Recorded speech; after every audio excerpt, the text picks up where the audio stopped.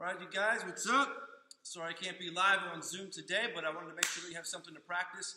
We've already practiced arm bars, kimuras, triangles from the bottom guard position on the bags. We've also practiced attacks from top side control and top mount position, like arm bars and triangles from there as well, okay? Knee and belly transitions, all that stuff. I'm going to show you some things today that are not currently on our playlist, our YouTube playlist. So some different techniques from the bottom today, and I'm going to be showing on two different bags. So if you have a versus bag, that's great. If you don't have a versus bag, but you have like a heavy bag or a weighted bag or a sandbag or even a pillow, you can be creative with these. Okay, so I'm going to show you how to do it on both, and yeah, some different techniques for you today to practice. So I'm going to keep my bag standing up. If I have a versus bag like this, I'm going to start with my legs crossed around the bag. And we're here. So what I want to do now is I want to sit up. And as I sit up, I want to practice rocking from the elbow to the hand. And I open my legs. And I'm on my right hand right now.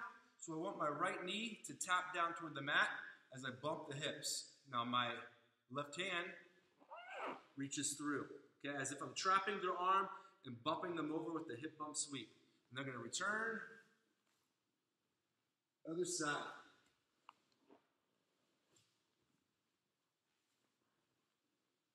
Knee down, bump hips are based on my right hand and my left foot.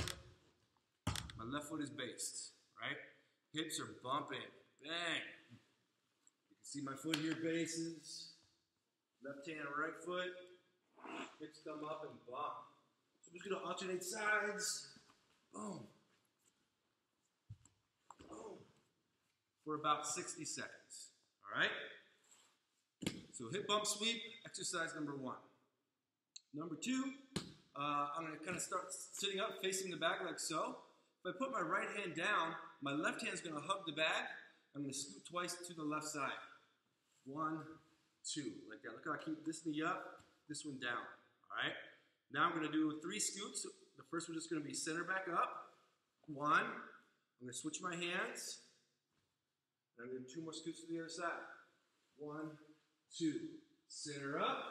Switch the hands. 2 scoots. Center up. Switch the hands. 2 scoots. Bang.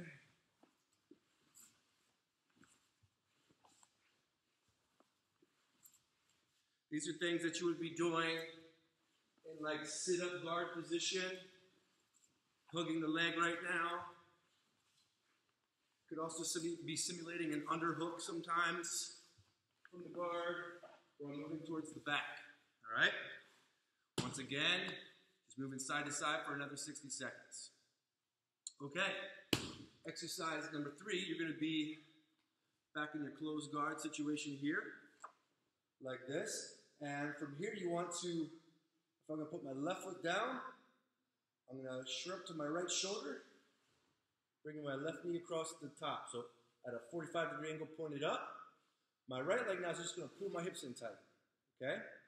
And now from here, I'm in like the scissor guard position. I'm just going to center back up, and as I center up, I'm going to dig my heels in a little bit to scoop my hips. All right? And then again, focus on my right foot this time. Out, knee up, and then my left leg pulls me in, nice and tight.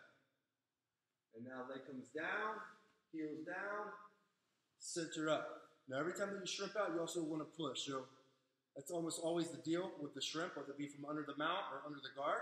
If I'm shrimping from under the guard, I'll be pushing with the shoulders. All right, so boom, push, scissor guard, reset, shrimp, knee up, pull in, scoot back to the middle.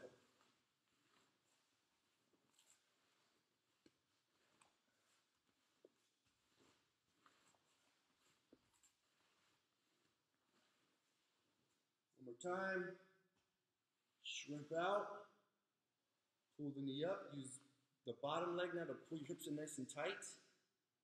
And now both legs come down and scoot and square you up. And then we go to the other side, shrimp out. It should have created space, knee up, close that space back off, center back up. All right, once again, about 60 seconds on that side. Okay, exercise number 4. This time, I'm going to start with both legs on one side. Like this, I'm going to put my hands to the bag and shrimp out a little bit and bring my top leg over. Like this. And if you have a nice base on the bag, that's nice. It's kind of like my opponent's hips, okay? And I'm going to use that to pull my other knee through now.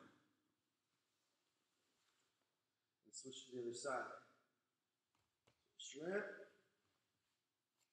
Over the top. If I don't have a base, I just put my foot to the ground here. Pull through. Always returning the hands to the bag, all right? So when the leg comes over, like this, it can be here, it can be here, it can even just be here if needed to be. But as the leg comes over and I pull my bottom through, my hands come off. Look, once his foot hits the mat, I shrimp and go right back to the bag again. Relax this leg, bring this one over.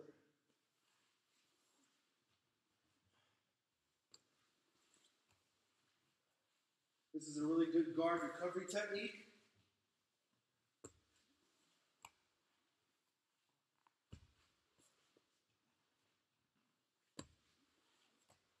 Do it again for about 60 seconds.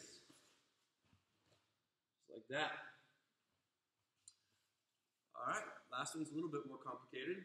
So on this one, I start again with both feet, one side of the bag. Now this is my right hand, right leg.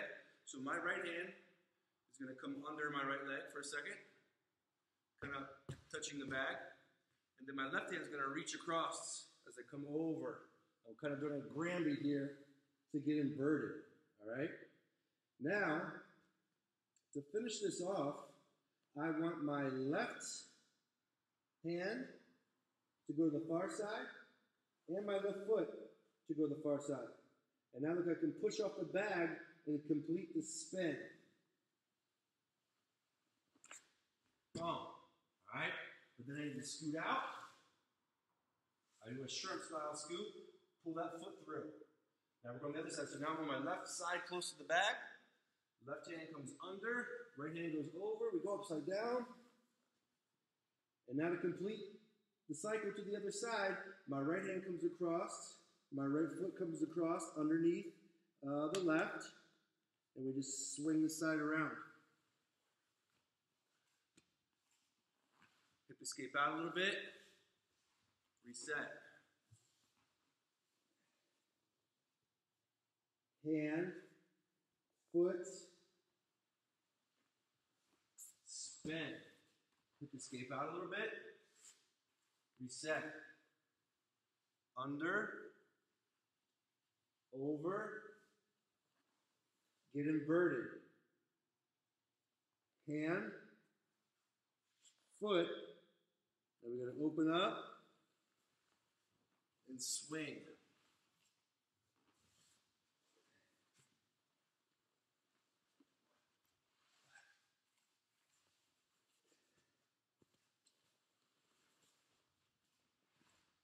Like that.